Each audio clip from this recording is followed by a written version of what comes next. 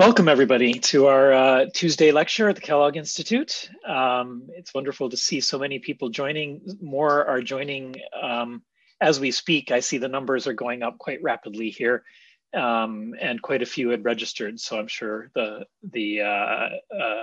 audience will swell a little bit as we begin. But we can get started without a great introduction because we're here together with our friend and well-known colleague Clemens Sedmak today, who's talking about the new Integral Human Development Policy and Practice Lab that the Kellogg Institute, under his leadership and direction, has created as of last year. And this is the first public event in relationship with the lab, so Clemens will be introducing us to integral human development, a concept, a process, and a lab. Afterwards, we'll have time for questions. As Teresa mentioned in her opening comments about the process here, you can ask questions either by raising your virtual little hand through the reactions button down below, and I'll try to keep an eye on that queue. But if you prefer, for whatever reason, just to type your questions into the chat, I'll try to keep an eye on that at the end and can pose them for you. So if you don't have a good connection or whatever else, feel free to do that. So without any further ado, Clemens, welcome and thank you for being here and guiding us here today in this discussion about integral human development. Thank you so much, Paolo. Thank you so much for joining us here this afternoon. I just survived the Notre Dame alert while you were speaking. You know, my telephone was blurting out, this is an alert. So it's good to be back on mute. I will talk for about 35 minutes, I was told. And I will spend most of my talk on the concept of integral human development, because this is what we did mostly for the past year, pandemic, caused by the pandemic. We couldn't do much, real field work. I have an opening remark. Then I would like to talk firstly about the language game and the semantic dilemma. Secondly, about learning from my colleagues. Thirdly, questions and concepts. Fourthly, incompatibilities, and finally, dignity practices. And then a very brief concluding remark. So language game, learning from my colleagues, questions and concepts, incompatibilities, and dignity practices. My opening remark is an opening image. In the first book of Samuel in the Old Testament, Hebrew Bible, we find the colorful description of a thought-provoking scene. The young shepherd David is willing to fight Goliath, or Goliath, you say in English, Goliath. King Saul shows generosity and clothed David with his armor. He put a bronze helmet on his head and clothed him with a coat of mail. David strapped Saul's sword over the armor, and he tried in vain to walk, for he was not used to them. David admits, I cannot walk with these, for I'm not used to them. David cannot move. He's too small for the armor, probably the most precious and maybe the heaviest armor of the time. The image is quite powerful if we translate it into our present situation, into the situation we find ourselves in. We have built huge armors of technological possibilities and agency, but we have not grown in the same way morally or spiritually. In other words, we are like moral and spiritual dwarfs in the armor of giants. It is significant that we still study Aristotle's Nicomachean Ethics in order to have a better understanding of the world. Aristotle's contributions to science have lost much of their relevance and plausibility, while we have not made enough progress on the grounds of morality to render his moral observations obsolete. There seems to be a disconnect between technological and moral progress, between economic growth and spiritual growth. We have, as Pope Francis's encyclical Laudato Si states, not been trained to use power well. We have too many means and only a few substantial ends. We have too many means and only a few substantial ends. That's Laudato Si 203. Integral human development, as I would like to understand it, is committed to bridging this gap between means and ends, between external progress and inner growth. It is committed to integrating our technological possibilities into our moral and spiritual identity. A few words about the language game that I want to play here. The language game I want to play this afternoon, I would like to call a non-authoritarian and source-sensitive approach to IHD. A non-authoritarian and source-sensitive approach to IHD. Let me start with the idea of source-sensitive. Integral human development, the concept, is rooted in a tradition. This is a tradition not only of thought and concepts, but also a tradition of practices. In 368, for instance, Peter Brown identified what he called a revolution in the moral imagination, when there was a famine in Cappadocia, and Basil of Cappadocia made it clear to his people that the starving people were of their concern. These were their brothers and sisters. That's part of the Christian social tradition, which is at the background of integral human development. So it's rooted in a tradition, both in thought and also in practice. It's not the child of academic research. It's not the product of a scholar who wants to make a name for himself or herself. And there's nothing wrong, I guess, with trying to make a name for yourself. But this is not what IHD is about. There's not a claim to this being original, this being innovative, this inhabiting a niche in the academic discourse.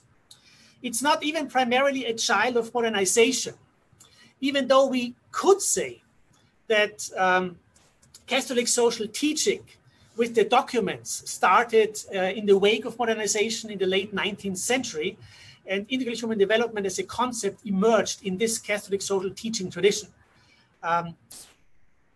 It was also not designed to be a defining motto of a policy school. And I say that not because I think it's not a good idea to have the kiosk school embrace integral human development, but this is not the work the concept normally does.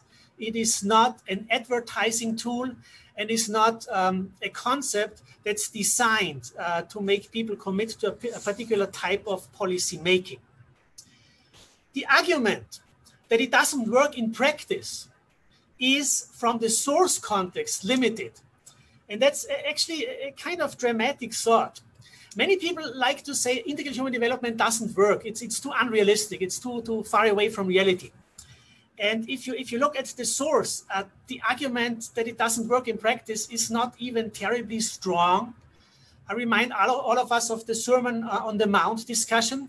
Many people saying the Sermon on the Mount, which one could say is Christian ethos and spirituality in a nutshell. Many people said it doesn't work in practice. Well, but it's still there. It's still this imperative by which Christians are encouraged to live. And you all remember the parable of the lost sheep. And the parable of the lost sheep also seems not to work in practice. The parable of the lost sheep is, as you know, the shepherd leaving the 99, running after the one that has gone astray. And this is not the logic we follow.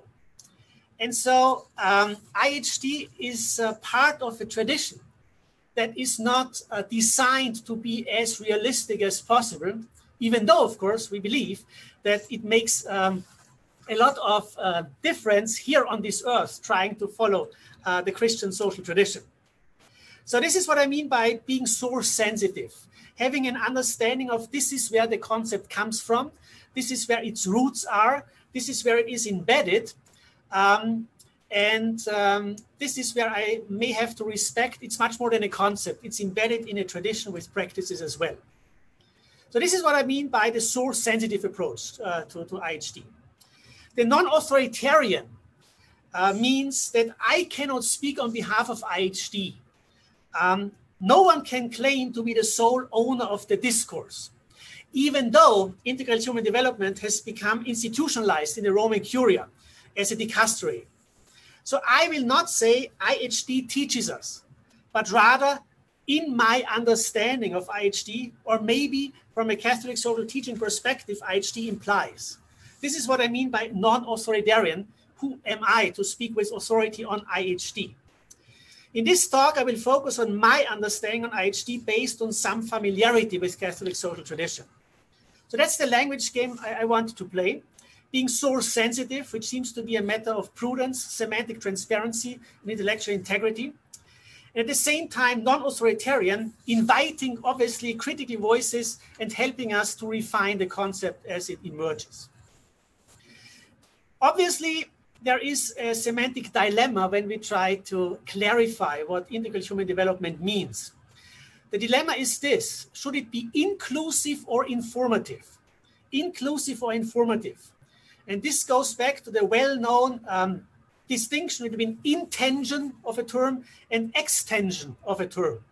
The intention indicates the internal content of a term or concept, and the extension indicates its range of applicability. And the dilemma is this: the more precise you define the intention, the smaller the extension will be, and vice versa.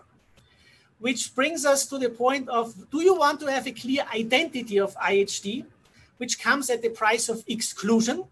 Or would you like to be inclusive, which comes at the price of vagueness? What I would try to suggest is I would try to contribute some aspects of precision by offering a few necessary conditions. I looked at some of the questions that have been fed into our document prior to this event, and one question dealt with this concern: are there necessary conditions for IHD? So that's my first point, the language game, a source sensitive but non-authoritarian approach to IHD. And I will try to offer some necessary conditions without claiming that I can be too precise. Learning from my colleagues. There is so much we can learn from our colleagues. And one of the learning tools that the Kellogg School has developed, and I thought, by the way, that this was part of my work here in the IHD Research Lab, is the Dignity and Development blog. For those of you who do not know that, the Kellogg School has a blog with approximately one post per week, dedicated to all kinds of topics as long as they are related to integral human development.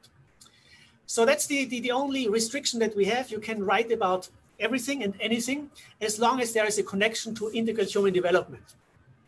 And we have about 56 blogs so far, starting on April 22nd last year. And I reread most of the blogs in preparation for this talk. And there is so much to learn from my colleagues' understanding of IHD.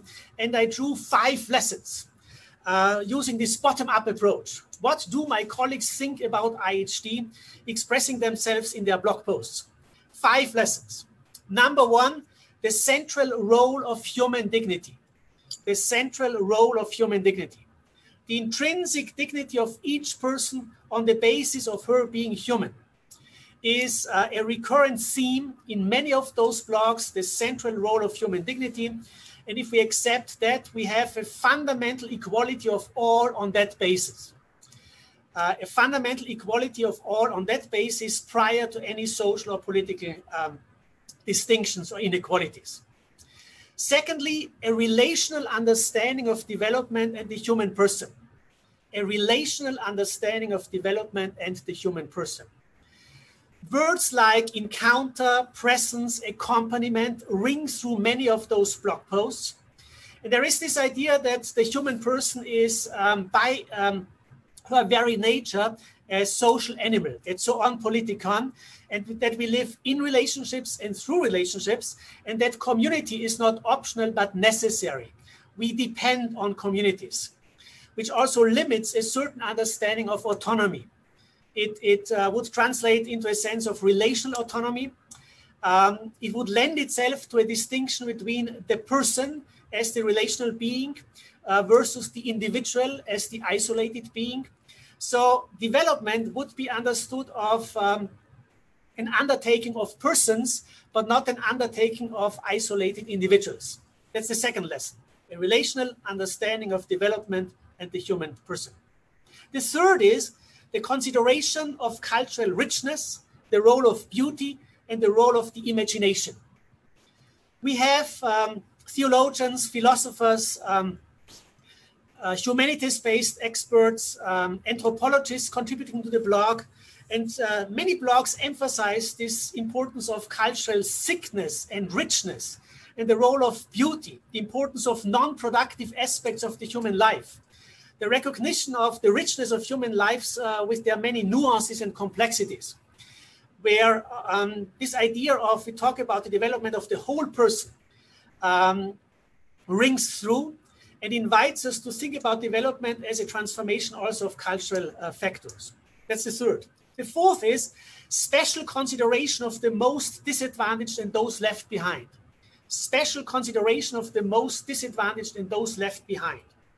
This is sometimes called a preferential option for the poor, using questions like who is most at risk, who are the least protected and the most privileged, who are the most disadvantaged, which brings us to a critical analysis of privileges, having the entire community in mind. And finally, asking first and last questions. What does really matter? What is essential? Asking those big questions, the meta questions and the why questions beyond the how. So these 5 lessons, I repeat, the central role of human dignity, a relational understanding of development of the human person, the consideration of cultural richness, special consideration of the most disadvantaged, asking first and last questions, these 5 lessons could be translated into a list of necessary conditions. In order for us to be justified in using IHD, those 5 aspects would have to be included. And we could summarize that by IHD means the effort to respect and include each person and the whole person. IHD means the effort to respect and include each person and the whole person. I'm not yet done learning from my colleagues. My colleagues have brilliant and critical minds, which is sometimes the same thing, but not always. And I also want to mention a few criticisms that my colleagues brought up vis-a-vis IHD. And I mentioned 5. IHD is unrealistic, vague, fuzzy, authoritarian, and anthropocentric. Unrealistic, vague, fuzzy, authoritarian, and anthropocentric. I would like to offer a few comments in defense of IHD, understanding that this will not satisfy the critics, and that's why we have this beautiful discourse, ongoing discourse. Unrealistic, yes, but that's part of the beauty of the term, to give us a sense of direction, to be aspirational. And what I would like to do to address the unrealistic nature is talk about a minimum. Avishai Margalit, as many of you know, distinguishes between a just society and a decent society, sees a just society as something that we cannot attain, even though it's important to have a sense of where we want to go, and sees a decent society as the minimum. Similarly, we could think about what's the minimum that IHD would require us to achieve, even though, yes, the development of each person, the whole person, may never be fully attainable. The vagueness, it's vague, yes. And here, I think it's part of the question, which price are we willing to pay? If we define IHD very narrowly, it becomes precise, but then we lose many people.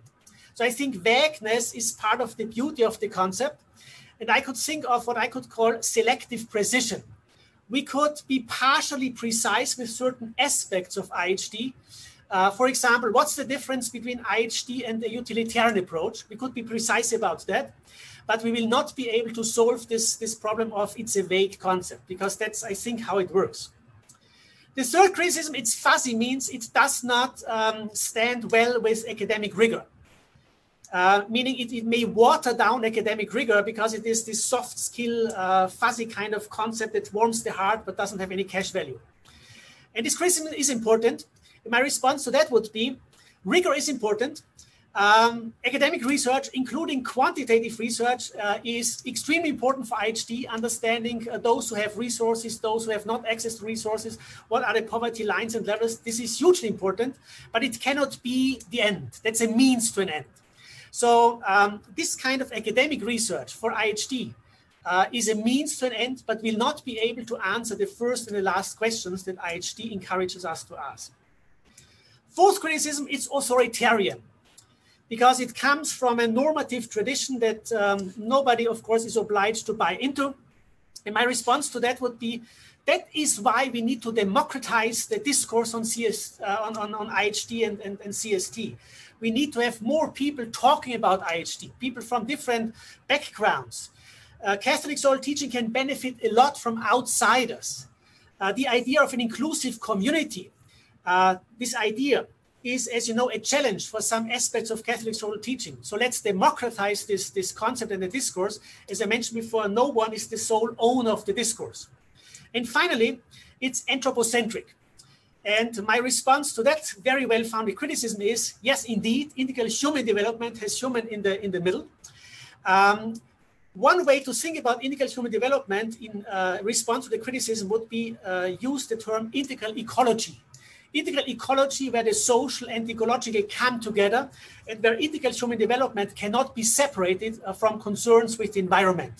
Laudato Si as well as Fratelli Tutti talk powerfully about that.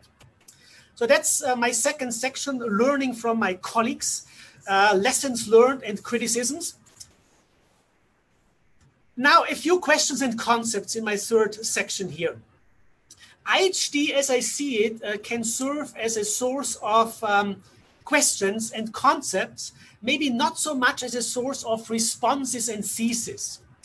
There is a particular way of asking questions through IHD. I give you 4 examples. Number 1, what kind of world do we want to leave to those who come after us, to children who are now growing up? That's a quotation from Laudato Si 160. It's a very good question. What kind of world do we want to leave to those who come after us, to children who are now growing up? And this question invites us to think beyond the individual's horizon, invites us to think about our concerns and preferences in their global and long-term effects. That's an IHD question. Another IHD question would be, how can we overcome indifference? How can we overcome indifference? IHD is incompatible with what Pope Francis has called the globalization of indifference. In his most recent encyclical, Fratelli Tutti, Pope Francis mentions indifference several times. He denounces a cool, comfortable, and globalized indifference, which he also calls cruel. In this regard, Fratelli Tutti is an extension, elaboration of Laudato Si, where he talked about the globalization of indifference and the widespread indifference to suffering and the nonchalant resignation. And IHD would invite us to think about how can we overcome indifference.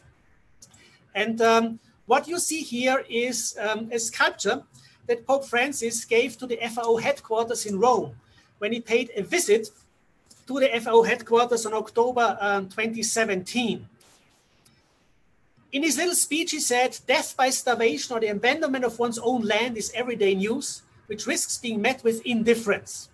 We cannot resign ourselves to saying someone else will take care of it. During this visit to the FAO, Pope Francis donated this marble sculpture. The statue depicts the tragic death of Alan Kurdi, also known as Aylan, a 3-year-old Syrian boy whose body was washed up on the shore of Turkey in September 2015 after a small boat holding a dozen refugees had capsized. Next to Aylan, we find a childlike angel weeping over the boy's lifeless body. Pope Francis wanted the FAO experts to be aware of the human realities. He wanted them to be aware in the midst of their work that these are human realities. It reminds me a little bit of the German historian Christian Mayer, who worked on Auschwitz and the historical aspects of Auschwitz.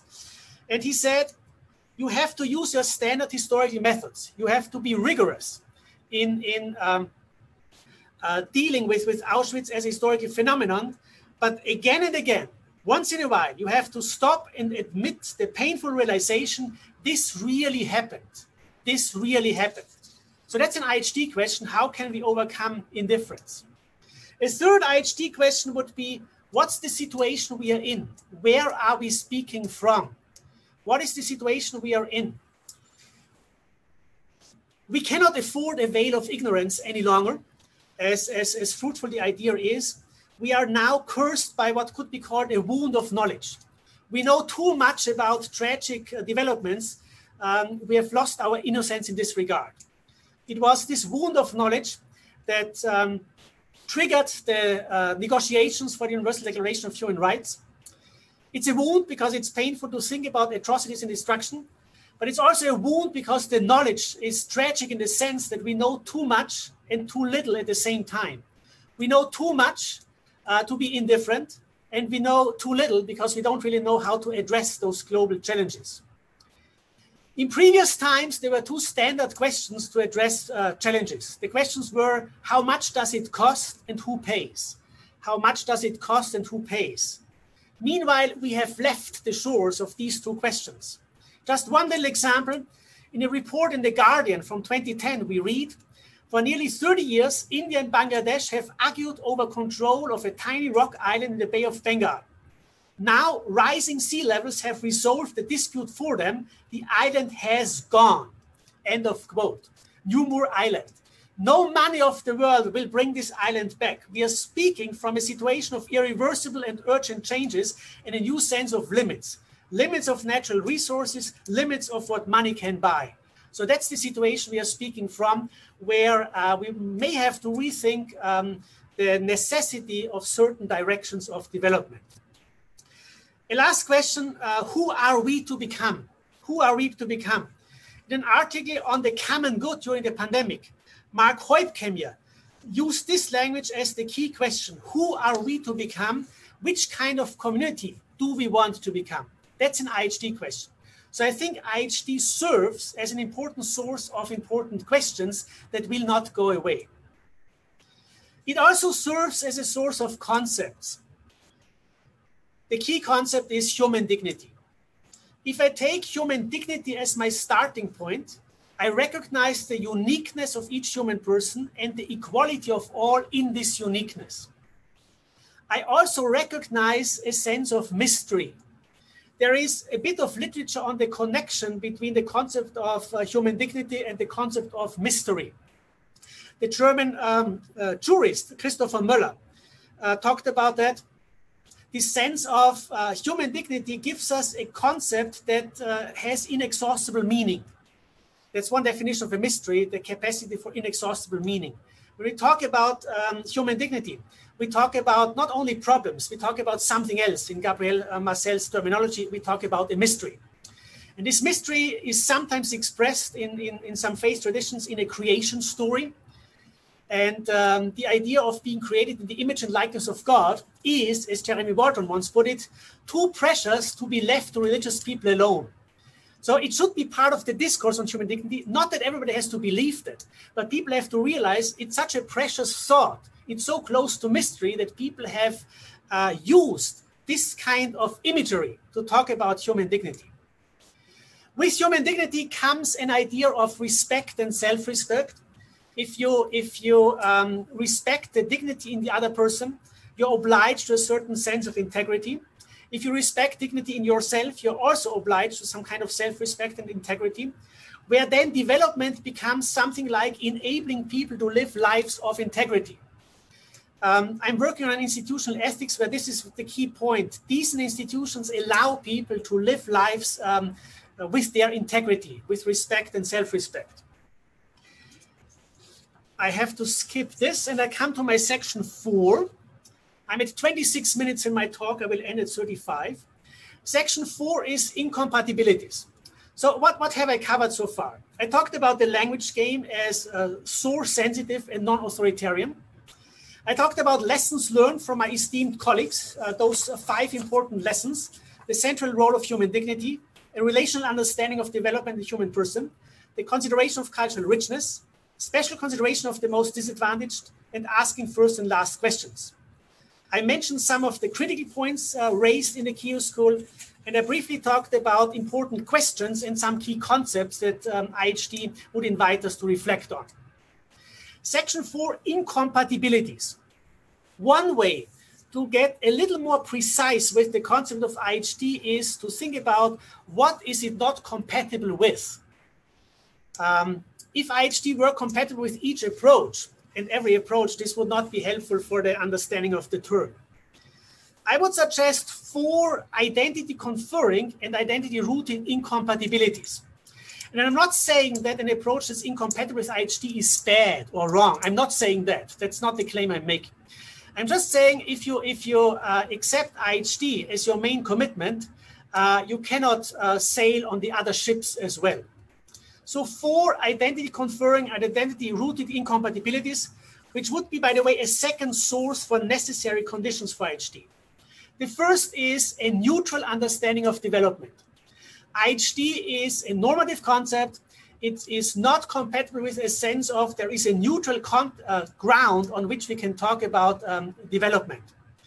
If you have a commitment to human dignity at the center, there is a normative dimension that does not go away.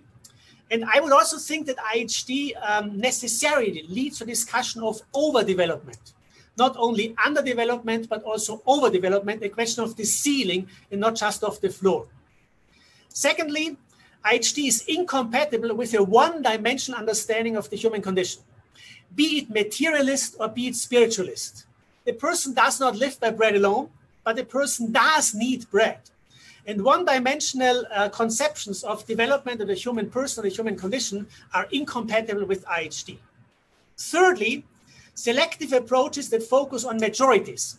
Utilitarianism comes to mind. Effective altruism is a beautiful idea. It's very persuasive, it's very powerful, but it is not compatible with IHD. The idea of serving the majority and not trying to protect the most vulnerable, this idea is not compatible with IHD. The Lieutenant Governor of Texas, Dan Patrick, suggested about a year ago that the elderly should sacrifice themselves for the sake of the economy. This is not an IHD compatible idea, even though it's persuasive, it makes sense, you can produce arguments. And that also says something about the limits of arguments when we talk about IHD and this sense of mystery of the human person. Fourthly, IHD is incompatible with what Pope Francis called the technocratic paradigm, the idea of we can fix this we can fix this attitude. It comes from a tradition where you cannot have a reform without a reform of the hearts. So each dimension of the person being involved. I remember a powerful presentation by MGA students on Chinese investments in Africa. And they gave a great presentation on what could be done to protect Africa's or the African countries' interests. And then Father Paulinus asked this question, what about the corruption problem? What about the corruption problem? And this is a much deeper seated challenge than fixing little things. I just listened to a talk by John Paul Lederach, a talk he gave in the summer of last year, where he said, we have a tendency to externalize responses to deep human suffering. How do we skill our way out of this? As opposed to how do we hone the presence necessary to stay with it? We need to insist on our persistence and move away from the quick fix. We also need to be clear that patience and persistence puts us in a space of constant mystery rather than in a place where we have answers for others. End of quote. So technocratic paradigm, quick fix, incompatible with IHD. This would give us four necessary conditions, additional necessary conditions: no neutral understanding of development, no one-dimensional understanding of the human condition, no selective approach that focuses on majorities, and no technocratic paradigm. Which gives me 4 minutes and my last section 5, which I call dignity practices. Doing dignity is like watering a plant so that it doesn't wither. The Integrated Human Development Research Lab that Father Emmanuel Katongol and I are working on is working in 4 fields. One, conceptual work, the semantic clarification of IHD, and we have invested quite a bit in that. Secondly, the moral biographies of projects. We want to see the presence and power of moral challenges and the commitment to human dignity in development projects. And this is where the IHD Lab has not made much progress because of the pandemic. The third is identifying dignity practices. Identifying practices that show a commitment to the effort of practicing human dignity, even if it's difficult and costly, which I call the deep practice of human dignity. And finally, the case study is our flagship project, Father Emmanuel Katongol's Bethany Land Institute, which is an IHD lab in practice, so to speak, because he builds this agricultural training institute on the basis of his understanding of IHD in conversation with Pope Francis Laudato Si. I just mentioned dignity practices. The hospice movement and palliative care facilities in African countries are good examples of dignity practices. I just finished a research project where we had 20 interviews with custodians and cleaning personnel in Germany and Austria, looking at the ethics of institutions from below, bringing those into the discourse that are normally not considered. And we also look into the possibility of defining a minimum for IHD, which would be avoiding humiliation and cruelty. Avoiding humiliation and cruelty as the minimum of respecting the dignity of the human person. And you could say one way to operationalize IHD would be to look at this minimum. Where are entry points for humiliation? Where are entry points and incidents of cruelty? And you can even map institutions by looking at those entry points for humiliation. We just completed 2 of those exercises, mapping entry points for humiliation in the hospital in England, in the NHS, in the hospital in Austria, where it is possible to think about human dignity as something that can be operationalized through a minimum that defines it negatively as the absence of humiliation. So that was my talk. And I have a concluding remark and 1 minute, 15 seconds left. And my concluding remark is this. One book I want to write before I die could be called Development as Steps. Development as Steps. I mentioned the wound of knowledge. This wound of knowledge does not condone cheerful recklessness, or in Pope Francis' words, it is time to acknowledge that light-hearted superficiality has done us no good. I like to distinguish between a living standard, the quality of life, and the depth of life. And IHD may be the invitation to think about the readiness to lower one's quality of life because of one's depth of life. Children taking care of their elderly parents, parents taking care of their children may not be conducive to their quality of life, but it expresses a commitment that brings the depth and the weight to life that makes life worthwhile living. I think this is one of those first and last questions that IHD as a concept and as a process invites us to ask. Thank you very much for attention.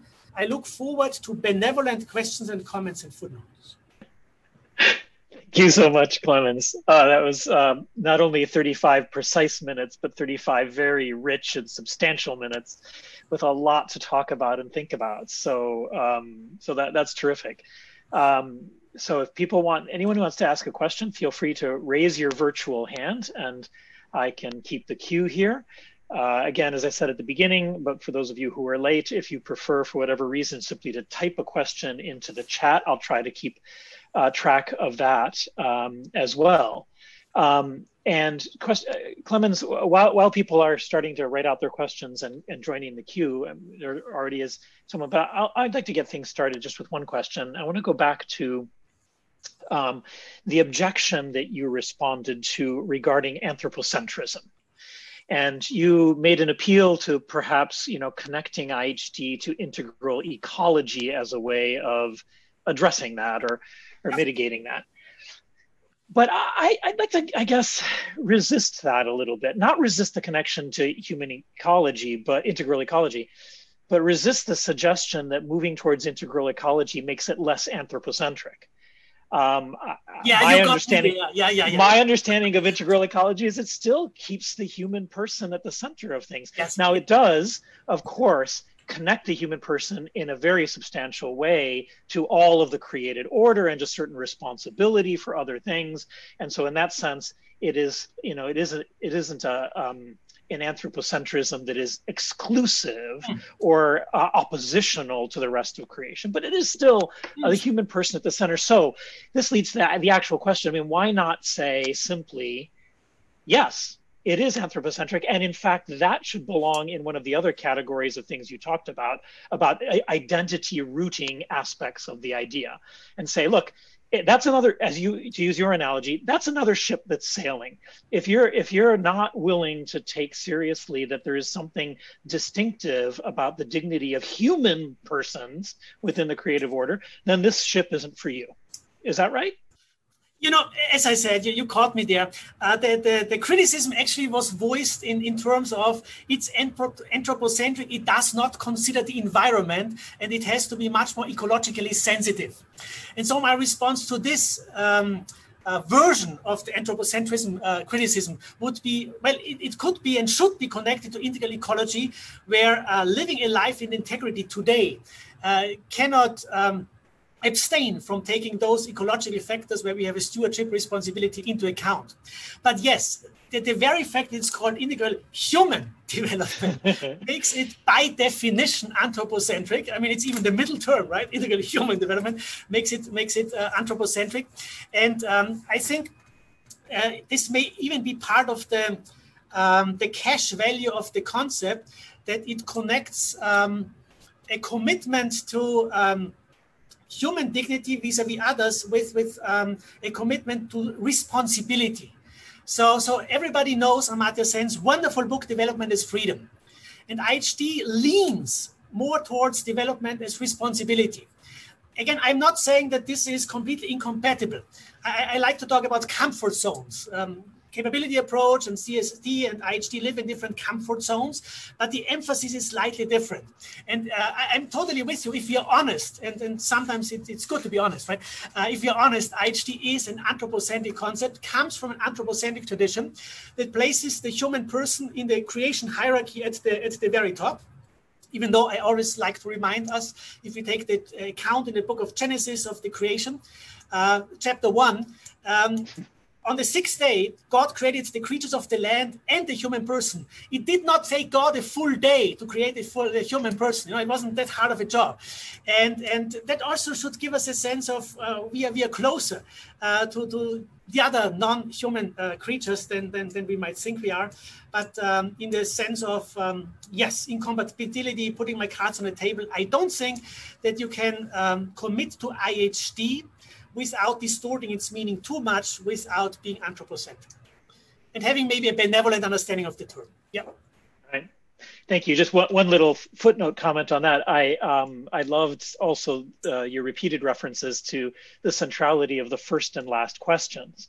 And that seems to me indirectly another confirmation of the human person at the center of what IHD is about. Because I mean, it is a human being that is asking the first and last questions necessarily, right? All right, let me turn now to our colleague Amitava Dutt, who has a question for you. Amitava, go ahead. Yeah, hi, Clemens. Hi, Amitava. Very, very interesting talk. I enjoyed it very much. What you're trying to do, but let me just ask you two questions about your talk.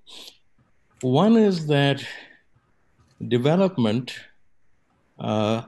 I don't know what it means, but I think it means improvement in some sense, and improvement in a holistic sense.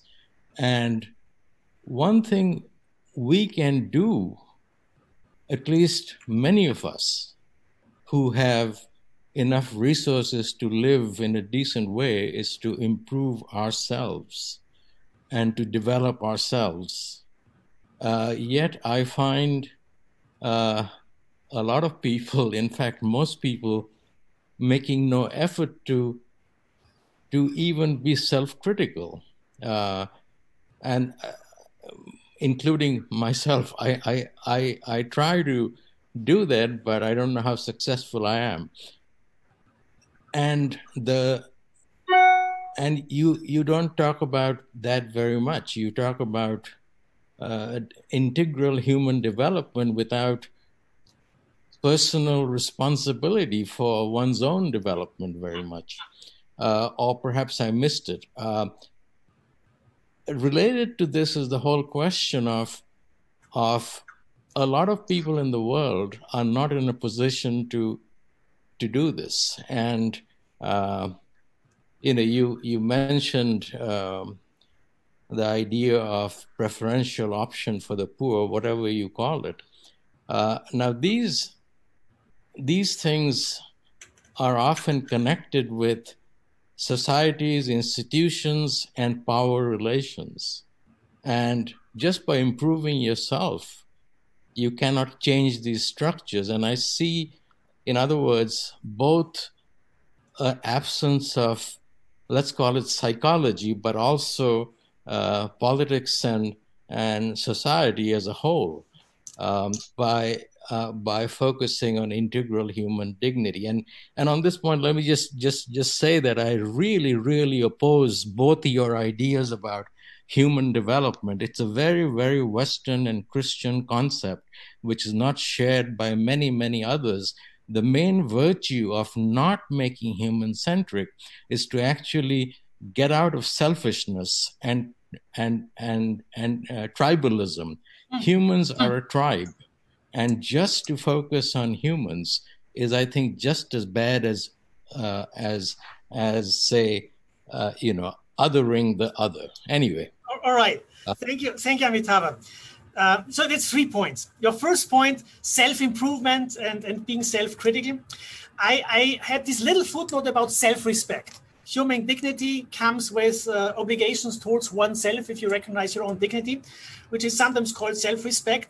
And this may bring us to the point, Dworkin and others talk about that we have an obligation to make something out of our lives, which I think could be argued on the basis of IHD with a human dignity focus.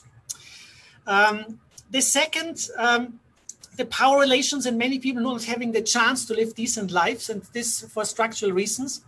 I think that's one of the biggest wounds of poverty, that people are not in a position to live lives according to well-justified standards of integrity. Parents do want to be able to feed their children. And if the circumstances do not allow that, I mean, they are deprived of this possibility of living to well-justified standards of integrity. And that's, I think, where structural considerations and even dignity-focused policies could come in, with the question, how can you make the lives of the most disadvantaged and the least privileged more decent with the minimum standards that I mentioned.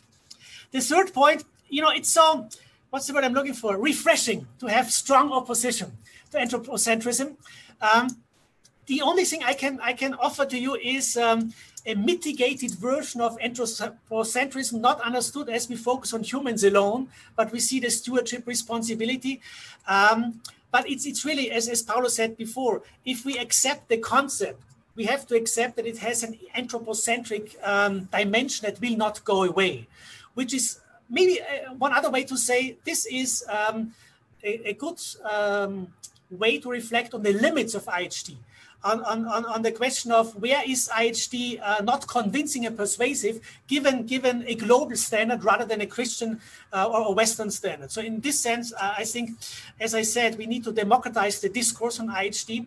But in all intellectual honesty, if I commit to IHD, I'm committed to anthropocentrism, or I would have to call it differently. Great, thank you, Amitabha and Clemens. Nitesh Chawla, please. Hi, Clemens. How are you? I enjoyed your talk and your discussion. So I actually would like to sort of think a bit more about the anthropocentric aspect of things, that integral human development being actually a much more relative concept than in absolutism, right? So, and when we look at just looking because if we think about, and as a data-driven scholar, as we're trying to collect the data, the human narrative paints a picture of the circumstances, the societal elements, and the context that human is operating in. And at some points, that context overwhelms what the virtues of self-development in many ways, right? When he said being that self-consciousness and things like that, especially in the throes of poverty, for example, right? When one is trying to think about the other familial aspects. So how do we now then begin to go beyond the idea of, sorry, my dog's barking, anthropocentric collection of data, which is focusing on very much the self, and while also incorporating the sense of community, society that influences the human development? Because I don't think one can divorce the two. Nitesh, I'm not sure I have a good answer to your question. I can say something about the context and your point about IHD being more relative than absolute as a concept. It's clearly contextual, since human dignity in its enactment is contextual. One of my hobbies, as some people know, is looking at the decisions of the European Court of Human Rights, especially when they talk about the Article 3 violations. That's the paragraph on degrading and inhuman treatment. And then they have to decide, the judges have to decide, was the dignity of the person involved violated, yes or no? And they need to consider contextual factors. And they need to have a thick description and understanding of the situation to be able to judge that. I think the same is the case for an understanding of IHD. One of the concerns we always get is it measurable? Can you measure IHD? And I think what people mean by that is, do we recognize it when we see it? And there are obviously limits to what data can do. You are the data person. I can only offer this idea of the why question and the so what question would come into play once I have a data collection. Why would you be interested in those kinds of data in the first place? And what do we do with those data once we have those data collected in the second place? And that's where I see IHD as being, in a sense, neutral to the research method, as long as it is, not violating any moral standards, using academic standards of rigor.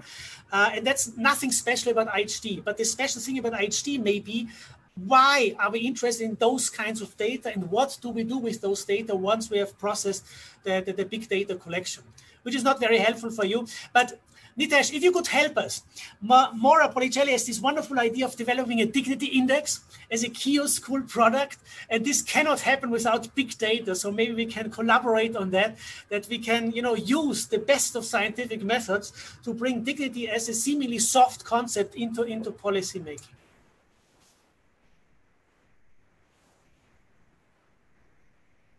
Great.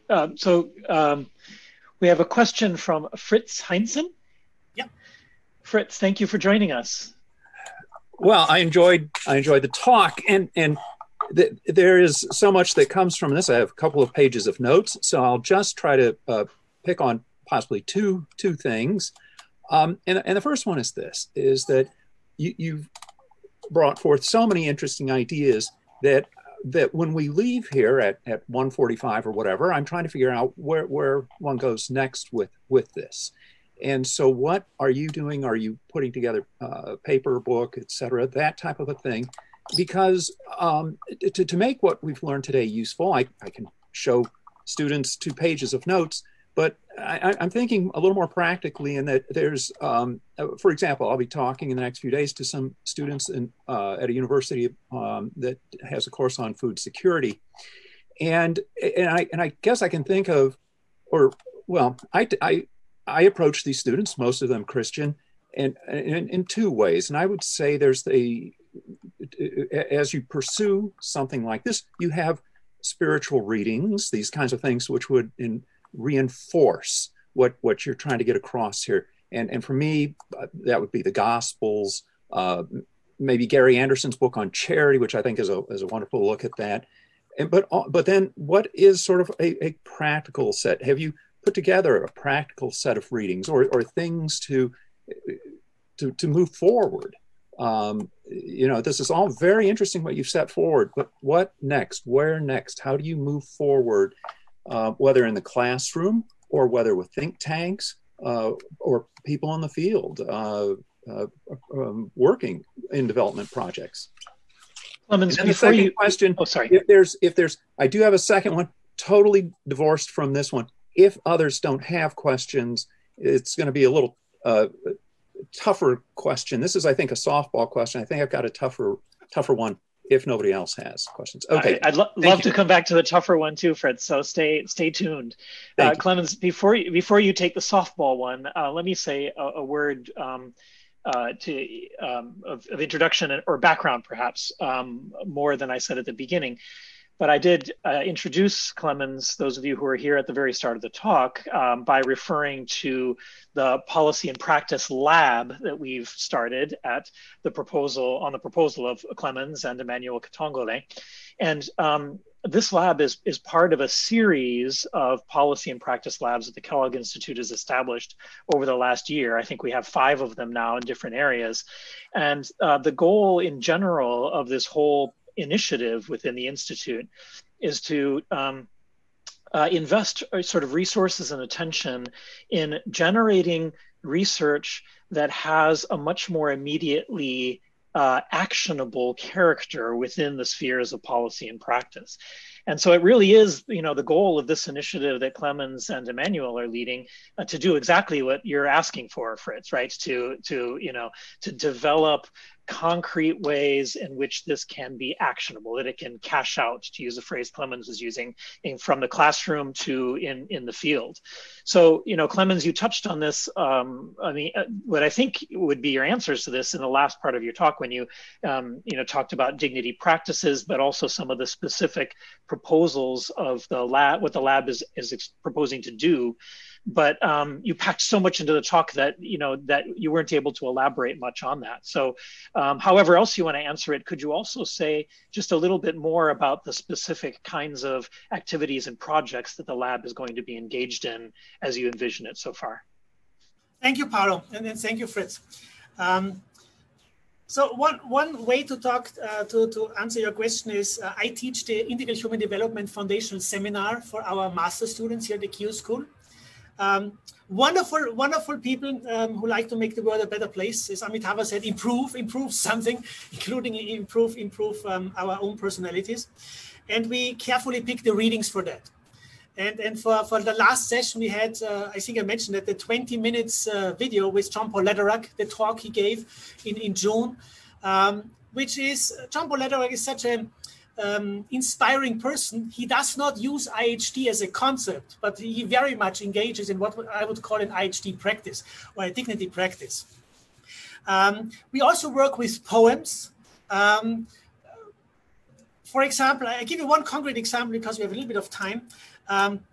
Eduardo Galeano has this wonderful poem, Nosotros, which in the Spanish is tenemos la alegría de nuestras alegrías y también tenemos la alegría de nuestros dolores, porque no nos interesa la vida indolora que la civilización del consumo vende en los supermercados y estamos orgullosos del precio de tanto dolor que por tanto amor pagamos.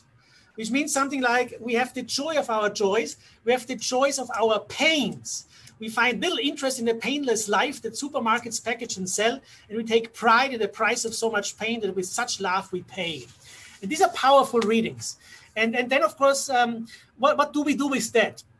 I like to tell my students, and I remind myself, I would want to make it as difficult as possible for all of us to turn into soulless bureaucrats who forget that we are talking about real human lives and realities.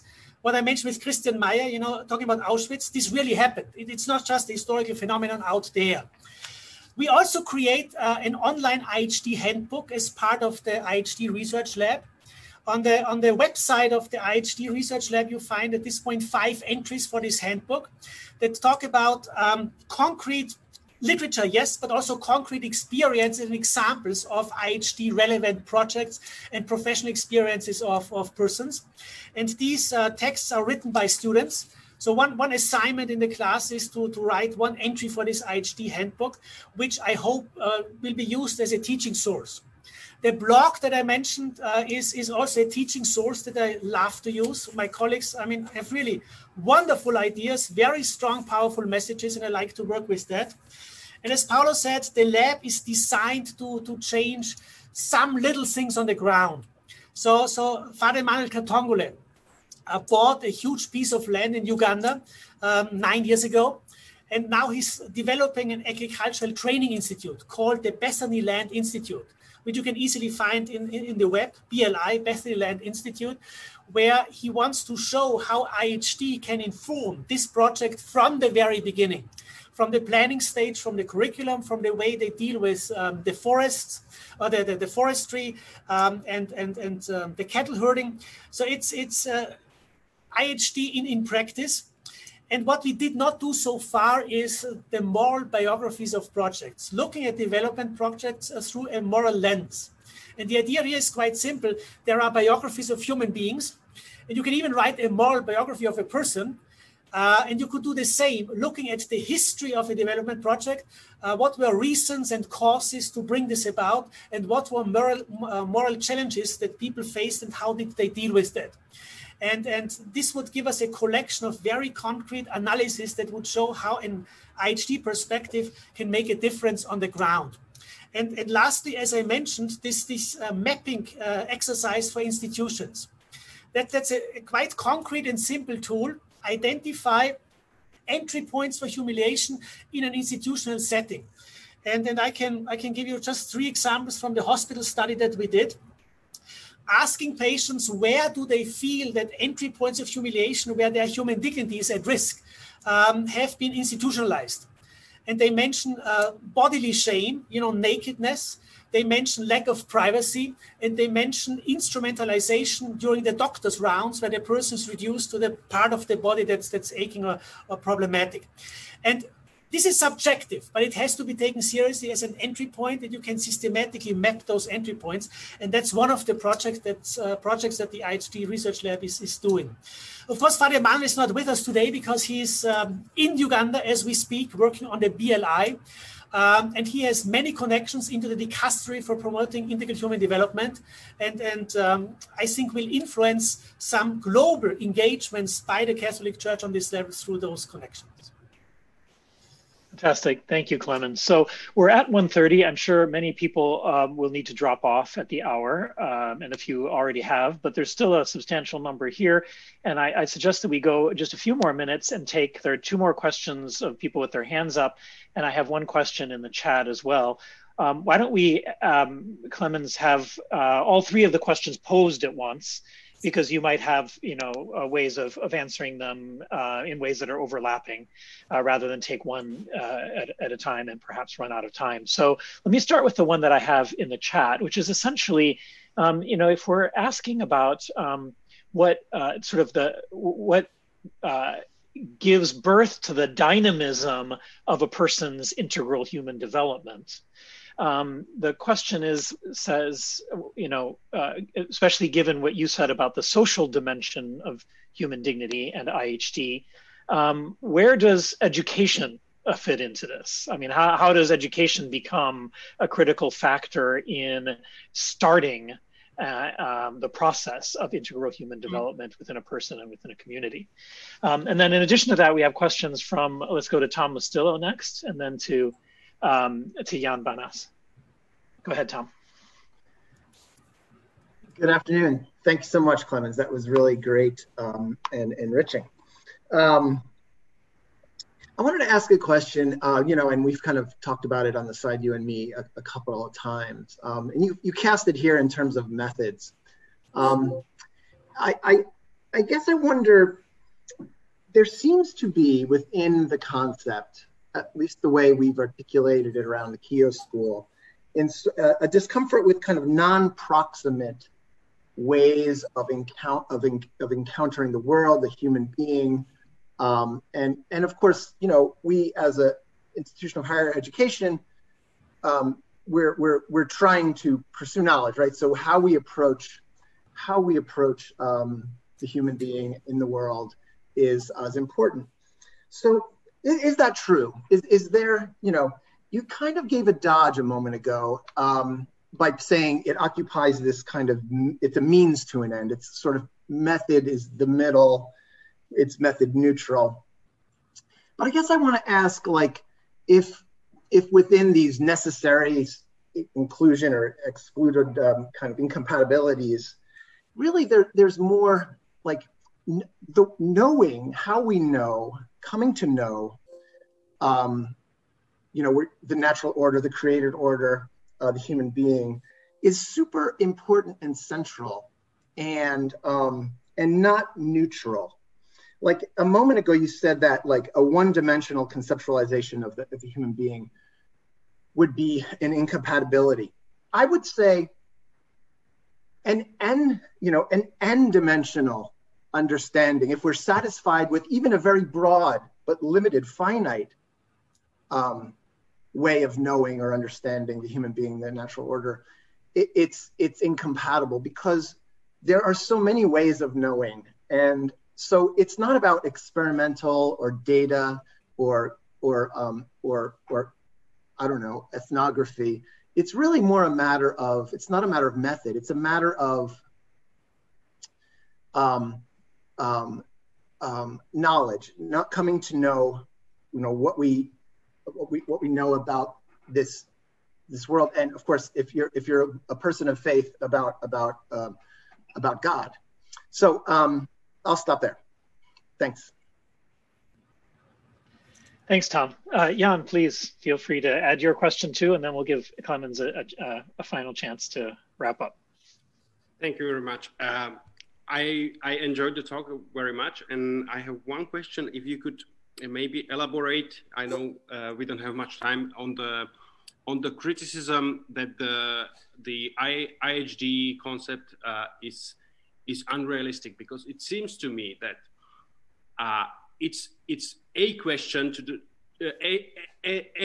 an answer to the very general question, how to best organize our society. And when we want to assess the answers to this question, I think we need to make two types of considerations. One are desirability consideration of the answer, of the particular answer, and then there's feasibility considerations.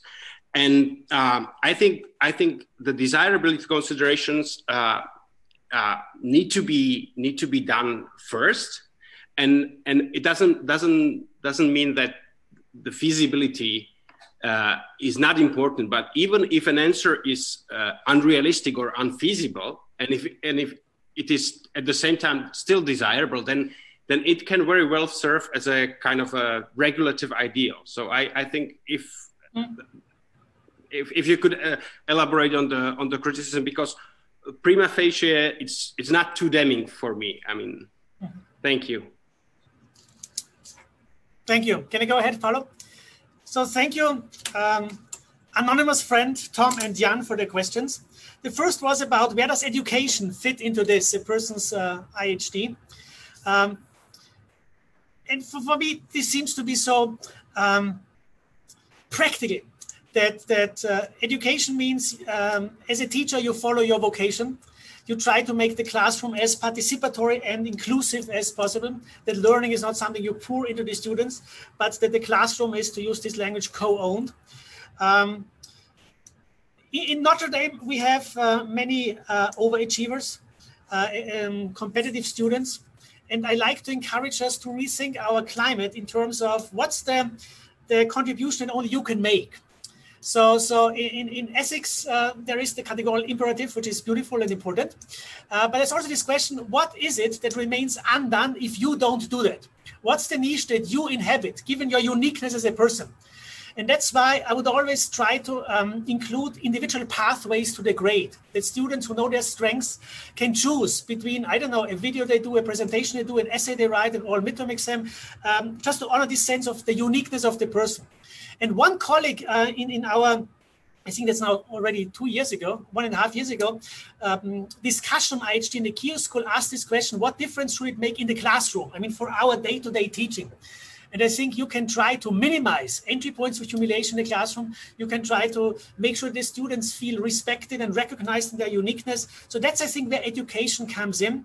And education understood as a sense of you develop respect for yourself, respect for your life, and respect for others and the contents you deal with. Then there's a very natural segue, from educational efforts to integrate human development that happens without people noticing it. Tom's question or point, Tom, the question seems to be so simple, but it's as you mentioned, it's so much deeper than just saying, look, any method counts as long as it doesn't claim to have the last word. That's too cheap an answer. I realize that. I mean, it was my initial answer that randomized controlled trials, that quantitative research, big data, is clearly an important tool for something that can be used in any way, including in IHD way. But it seems to be not as value driven as other aspects of IHD. Now you come back and say, look, it is value driven. There are different ways of knowledge, and the epistemology is an important aspect to that. And there are many different ways of knowing. And I think what IHD could offer here is a meta level where we talk about things like epistemic justice, where we talk about things like reducing someone to an epistemic object, talk about the pluralism of methods without supremacy questions, or because sometimes we talked about that in a seminar, we present methods as if there was a methodological competitive pluralism, so that one excludes the other. And I would like to go beyond that, but that's a meta question. I think IHD cannot help us with the methods per se, but with those method questions, how do they relate? And for me, more and more it emerges that humility is such a key virtue when it comes to IHD. The humility of the expert, the humility of the researcher, the humility of the teacher, the humility of all of us who are involved in IHD efforts, where, well, knowing our limits, I think, which is part maybe of the education bit, self-knowledge, maybe a key thing, understanding the limits of what we do. And that's why as you know, I did not invent the term IHD. I did not create a Keough school and say, let's do IHD. So I try my best to use IHD as a source of inspiration. But I see the limits of IHD clearly. And that goes maybe to Jan's point about the feasibility versus desirability distinction. Even non-feasible definitions, as you said, have a value as regulative ideas. So the WHO definition of health, this perfect state of well-being on these levels is completely unfeasible, but it gives us even a policy sense of orientation. This is where we have to move towards. The same with the idea of justice, and the same with the idea of leave no one behind and try to consider the whole person in all her dimensions. As Tom said, not even n dimensions, I mean, beyond any finite dimensionality of the person. I mean, the criticism was this: we are a policy school, and we are encouraged to translate insights into real transformations on the ground. Policy papers and policies that change people's lives. And when you have a too lofty concept, people will say, well, what's the difference the concept can make on the ground? And that's the working question of the IHD Research Lab. What difference does IHD make on the ground and in concrete circumstances? And that's where the question came from. So it's not a beautiful regulative idea like justice and perfection, all these beautiful sainthood, I mean, all these beautiful terms. It was a little more severe than that. Why would we choose as a policy school to have this kind of defining slogan? And that's where we have to do some translation work. And I think the more we can show, and it's easy on the micro level. If I talk about a concrete hospital, it's comparatively easy to show how IHD can make a difference. If I look at one concrete project like Emmanuel Kadongole's Bethany Land Institute, it's comparatively easy to show how it can make a difference. But on the macro level, it gets trickier. If you have a country level, Nigeria tries to do an anti-poverty policy program, it gets much trickier. And here we need Tom and all those experts on quantitative data. What's the point of departure, and how can we measure that we move people beyond a poverty line, which gives us a minimal understanding of a decent life? And that's where the feasibility question, I think, is something that will not go away easily and will be part of what we try to do as an IHD Research Lab, for which I thank the Kellogg Institute and its director, Paolo. Well, thank you, Clemens. This has been fantastic. And I'm so glad that we got such a good turnout today so that people could all be provoked and stimulated by these many things. And I'm sure it's going to generate a lot more conversation, especially because of, as you concluded, because you say that we are, those of us in the Keough School, in a context where, for institutional reasons, we need to keep reflecting on this and how it shapes the way that we teach, the way that we research, and the way that we try to shape the world around us. So in all of those areas, you've given us so much to think about and to act upon, since this is a question of enacting in the end a way of being that we're seeking. So again, thank you very much, Clemens. Thanks everybody for joining us. And I hope to see you at our next Kellogg Institute event very soon.